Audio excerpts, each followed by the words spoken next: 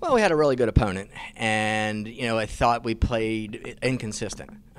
We played really well at times. If we would have, we were up 24-23. If we would have taken that second set, it would have been a completely different match. Unfortunately, we didn't take it, and they scored the last 3 points.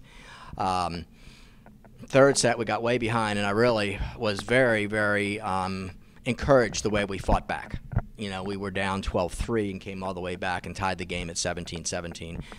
So, again, kind of inconsistency, and we're trying to find out how we are best.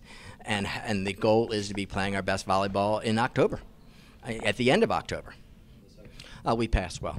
We passed so much better, and we were in system. And when we're in system, we're a dangerous team. Just like they were in system most of the night, and we had a tough time stopping them. They hit for a very good kill percentage.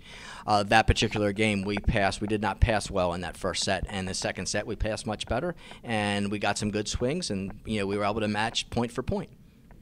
Well, I really think that we can thank the girls that weren't in the game, that were cheering. They never stopped cheering. Everybody just still stuck together, even though things weren't looking too good. We could have just kind of given up, but we didn't. And that's a quality of a good team. I'm disappointed for the girls that we weren't able to pull it out tonight. Marymount's having a great season, and we caught them on a night that they played real good.